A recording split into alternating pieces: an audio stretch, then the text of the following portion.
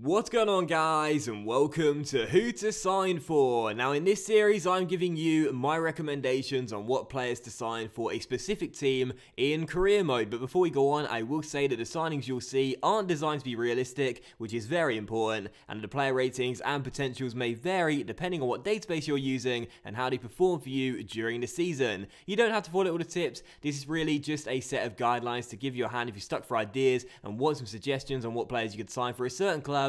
This is mainly aimed at those who are out there who may be new to the game and just want some help, or for those who are out there who may just be stuck for ideas on what players to sign for a certain team in career mode. So in today's episode of Who to Sign For, guys, we are going to take a look at the Premier League's newest team. Yes, Huddersfield are set to grace England's top flight after winning the Championship playoff final in penalties in yesterday afternoon's fixture at Wembley against Reading. I thought Huddersfield would be a pretty fun team to use because of that. I know lots of you guys will be trying out Huddersfield next year in FIFA 18 for career mode. But one thing to say just before we get on is that this Who to Sign For episode is done with Huddersfield in the Championship. I know a lot of you guys will be putting Huddersfield in the Premier League if you want to do a Huddersfield career mode in FIFA 17. And if you are going to put it in the Premier League, it's very easy to swap the teams around. I'm sure you know how to do it. But if you don't, someone help you out in the comment section down below. And their objectives are, of course, a little bit different. And they are just to stay in the Premier League, avoid relegation, and what they are in the Championship, which is to reach the round of 32 stage in the FA Cup. You might also wonder whether they get a bigger budget or not. The answer is no. They do have a slightly bigger wage budget, but the budget for the most part is very identical to the budget they'd have in the Championship. So there you go. If you want to put in the Premier League, that's totally fine. You can swap out all the free relegated teams and put in the free promoted sides in the Championship if you'd so wish. But this episode is done with Huddersfield in the Championship, and my personal recommendation is that you should try and get them promoted yourself in the first season to the Premier League from the Championship. So Huddersfield then, I thought it'd be a fun team to use to do the time for, because again, I know a lot of you guys will be trying them out for a career mode next year and probably over the summer in this career mode as well, in this year's FIFA. Their objectives in the first season are to finish in mid-table in the Championship and also reach the round of 32 stage in the FA Cup. They are a 3.5-star team with a £2.8 million budget. And the squad is alright. Now, the one thing I'll say is this: it's not really Premier League quality to begin with, and with a £2.8 million budget, it's going to be very, very difficult indeed to make this team Premier League quality with such a small amount of resources available to you. As for the players in their squad, again, it's a 3.5-star team. There's a couple of players that are most likely to retire at the end of the first season. That is Whitehead and, I think it's a centre-back as well, that's due to retire at the end of the first season. And there's some decent players in there. The standout, of course, is Moy, the Australian boy, currently on loan from Manchester City right now. There's some decent players in there. A couple of decent players with good potential as well, such as Palmer, a young Cam. He's pretty decent. But it's a side which, again, it lacks real Premier League quality. So if you are going to put them in the Premier League, be warned, it will be very tough to keep them up in the first season with a very low budget. There are 3 players currently loaned out. I wouldn't recommend recalling any of them. And there are 4 players in their deals that come to the end of the year. I wouldn't recommend giving a contract to any of those guys either, so let them all go come the end of the season. But as for new signings with Huddersfield Town, that's why you come to these videos. What signings would I recommend for a Huddersfield Town career mode at the Kirklees Stadium? Well, with £2.8 million at your disposal, you can't really splash the cash and sign some really world-class players. You need to build up young talents and sign them to the Huddersfield team, and you need to get true value for money. And this is the first signing I would recommend: Axel Tuanzebe, the Manchester United centre-back, valued at £1.5 million, 69 rated at just 18 years old. You can get him for around his valuation, and certainly this is a guy that I would say is recommended for a Huddersfield career mode. He may start at 69 overall. That may be good enough to go in your first 11, but not much better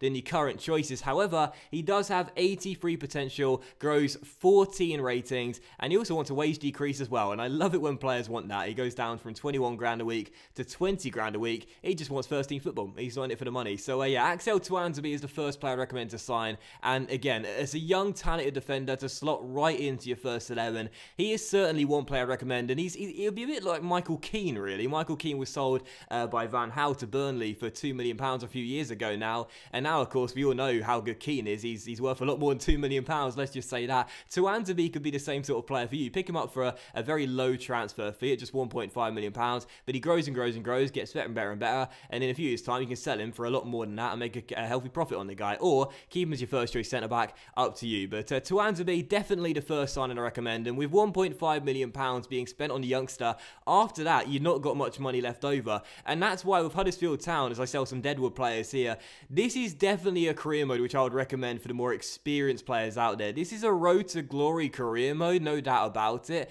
but it's one where you're going to be challenged, especially when it comes down to the financial side of things. The budget is very, very small, and with a 3.5-star team in a competitive division like the Championship, you are probably not going to stroll to the Premier League with ease in your first season. This will be a very tough project, but certainly a fun one, particularly for the more experienced players out there. But as for new signings with Huddersfield, after the signing of Tuanzebe, we went in for another new signing here, despite spending the bulk of our budget on the young English defender. I went in for this guy, Javi Ontiveros, the Malaga left midfielder, like Tuanzebe, 18 years old, valued at £1.9 million, 70 rated. And as you can see, I put in a valuation bid, which just like with Axel Tuanzebe, was accepted right off the bat. I say it all the time, and I'll say it again. Valuation bids are always worth doing, especially with these type of players here, because there's a good chance they won't come off. But with fringe players like Tuanzebe and Ontiveros, and players who aren't really regarded as too highly rated by the clubs they currently play for in the game, there's always a possibility. There's always a possibility, and when there's a possibility, you may as well do it just in case. We had the Ontiveros bid accepted, just like with Tuanzebe, a valuation bid of £1.9 million, and thank goodness as well, because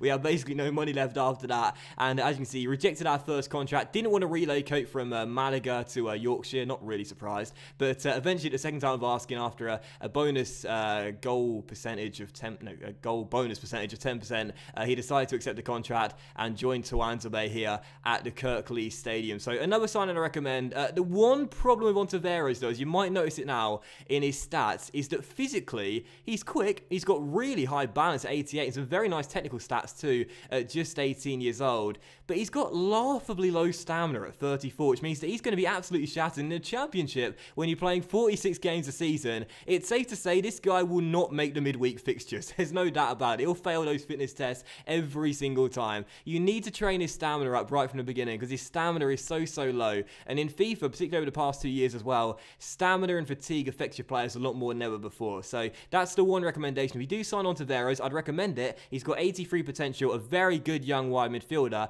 but definitely make sure the second he arrives through the door, you put him in the training drills and you train his stamina up ASAP to at least a very acceptable level of around 50 come the end of the first season plus.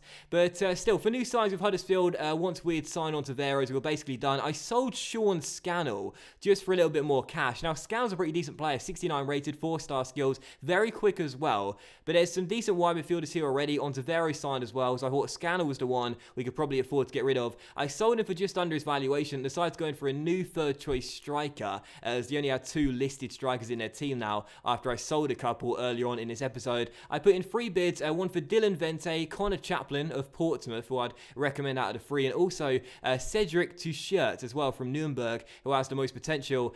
Sadly, Portsmouth and Nuremberg rejected those bids, but we did see Feyenoord accept our valuation bid for Dylan Vente. Again, this is why you put those valuation bids in, because like with Portsmouth and Nuremberg, they may reject it, but Feyenoord accepted a bid for Vente. We gave him a contract, he came in, and Dylan Vente's sign was our 3rd signing. 17 years old, 62 rated. You might think, what's the point in that? He's not really going to be good enough to go into the first 11 in the first season, but he's got 81 potential, a 4-star weak foot, high medium work rate. He's a player to develop for the future, and again, with Huddersfield with a small budget, you can't really sign too many first team quality players in the first season. It's all about bringing in younger players who may not be good enough straight away, but over the years you'll develop them and you'll turn them into future beasts. So Vente, the 3rd signing we made for his valuation, 81 potential, and that's a whopping 19 growth? How bad is my maths? 19 growth? I don't know.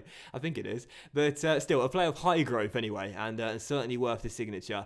But the final signing I looked to make was this guy right here. If I would have signed Chaplin or Tuchert, I wouldn't have the money for this guy, but after signing Vente, there's a little bit more money left in our kitty, so I went after Miles Villard, a player that I've signed more than any other in this series. The Anderlecht goalkeeper, if you're watching the series, you know all about who he is now. The Anderlecht goalkeeper is a 16-year-old, 63 rated shot stopper, valued at £475,000, only 16 years old, and he grows 20 ratings as well. Gets from 63 to his potential, his peak, which is 83. A very handy goalkeeper to have, especially because Danny Ward, Huddersfield's current #1, who obviously performed the heroics in both the semi-final against Sheffield Wednesday and in the final against Reading as well in a penalty shootout. He's currently on loan from Liverpool and not actually a permanent Huddersfield player, so you'll want a future number one and an understudy in the first season. Svilar or Bilo would be my two recommendations for that future number one.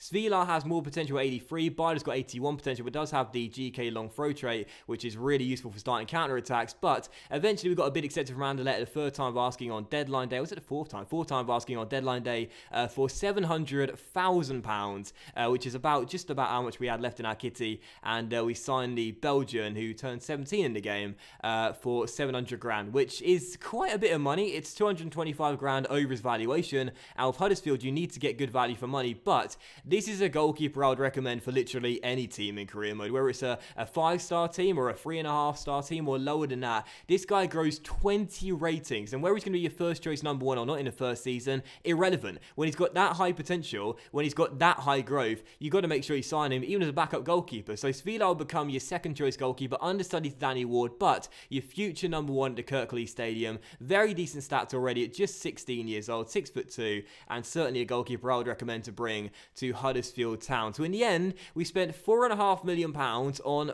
4 new players, raised £1.3 million for selling some Deadwood players, but of course most of that was raised through the sale of Sean Scannell.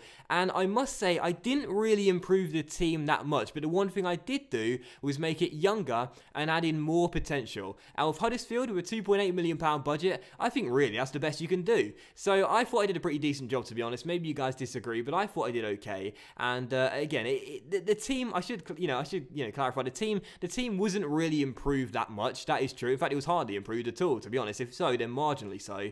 But again, you're building for the future with the Huddersfield team. You may as well bring in those young talents. And again, you've got to get good value for money. And I'd say all 4 of those transfers certainly represent that. But still, as per usual, we'd simulate to the end of the season, see how Huddersfield will get on. Their objectives in the first season were to reach around the 32 stage in the Cup and also finish in mid-table in the Championship. Well, actually, they finished in 5th place in the Championship, once again reaching the playoffs just like in real life. Finished 1 point and 1 place ahead of Aston Villa. And in the FA Cup, this was just as impressive. They reached the quarter-final stages before being knocked out by the eventual winners Arsenal, who beat Chelsea by the same scoreline in the final 2-1, which I thought was really, really fitting. But sadly, in the Championship playoffs, they didn't reach the final and gain promotion to the Premier League. They were knocked out by Nottingham Forest over 2 legs by 4-2, who they themselves reached the Premier League after winning the final. So Championship playoff semi-finals, not a place at Wembley in the game like in real life. However, it is worth noting once again that they weren't expected to reach the playoffs in the first season in the game.